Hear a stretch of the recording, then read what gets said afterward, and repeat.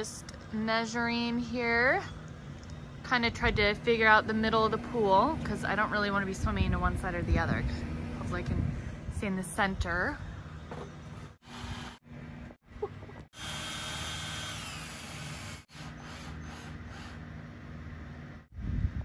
So if you can see, guys, too, you can take these lines off if you need to, if you don't want them hanging out outside all the time or get bleached from the sun or whatever. And excuse the mess on the table from the kids eating, but here's this. I'm gonna set this up. Here's that little ball on the end, and I'm gonna set up the length. I'm trying to read the instructions, and I think I have this figured out, hopefully. So here goes nothing. All right. Got my suit on. I am super excited.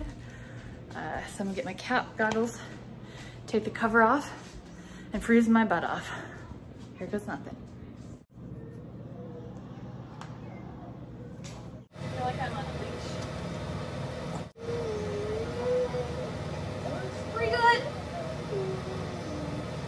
Don't, it's so cold, I'm already fogging.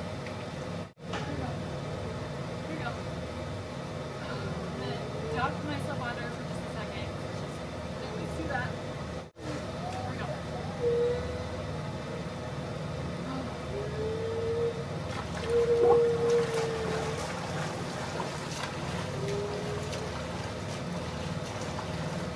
Okay, that's weird. I think I need more resistance. Make this the other end. Yeah. Okay.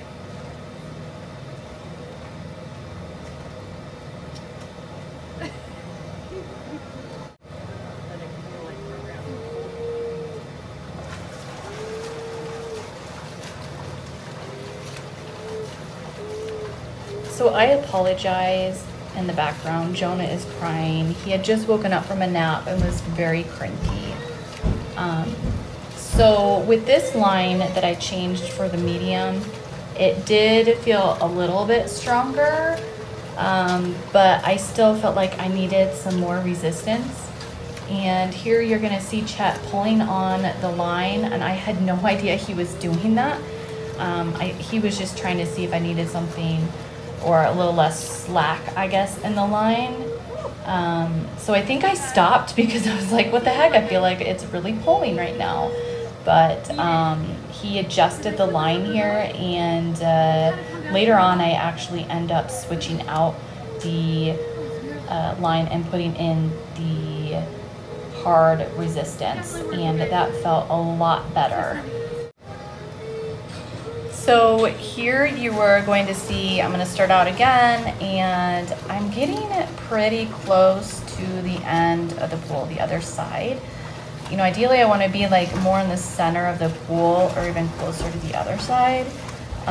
So I definitely am going to have to go back and adjust this. I am glad I recorded it because it's really hard to tell where I'm at in the pool since I don't have lines or anything like a normal, 25-meter pool. Here I'm gonna try fly, and I can't do too many because my knee is really bad. So that was about as much as I could do there without not being able to walk. So that was fly. That didn't actually feel too bad. I feel like the line is maybe a little high, it needs to be lower because it messes with your gravity a little bit, or like your center line in the pool, even when you do have your head down as much as you can and forward. You still feel like it's a little cattywampus. I'm not sure exactly how to explain it, but just it didn't, I feel a little off. So this next one, you are going to see me, I believe I'm gonna do breaststroke. And that didn't feel too bad, but again, my knee can only take so much. So there's my breast. And then after this, I flip my line around to my stomach and I try backstroke. Now, don't make fun of my backstroke. It's my least favorite stroke, but I just wanted to try them all out on this line, and they all felt amazing. So, yeah.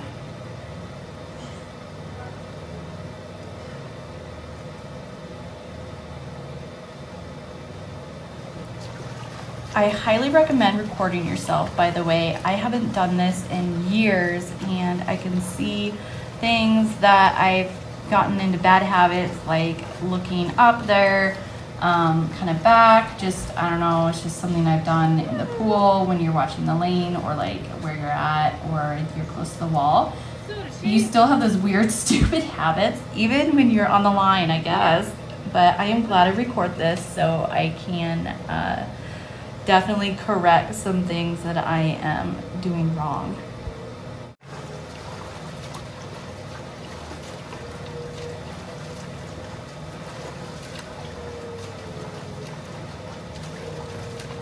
So I tried to start my watch just to kind of keep track of my time, and it wasn't too bad. I definitely am slower in the line. It's just something to get used to, but it's better than not having anything or not being able to swim and exercise.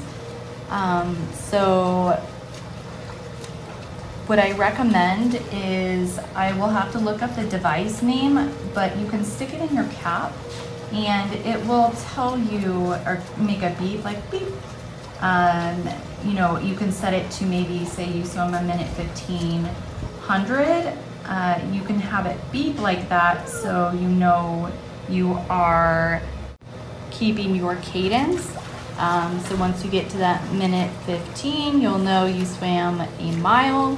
You can also have it beep to keep that cadence, so it's every beep, beep, beep, beep. So you can keep your stroke going and you know, stay on track, since it is harder when you're on a static line like this. So once I order that, I'll do a review as well. It's been a long time since I've used one of those, but I definitely recommend it, especially if you're gonna swim like this and you want to keep your speed up. And yeah, so I hope you guys enjoyed watching this video.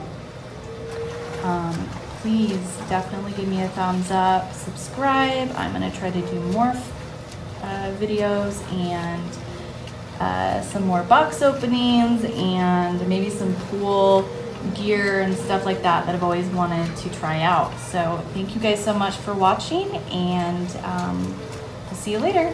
Bye.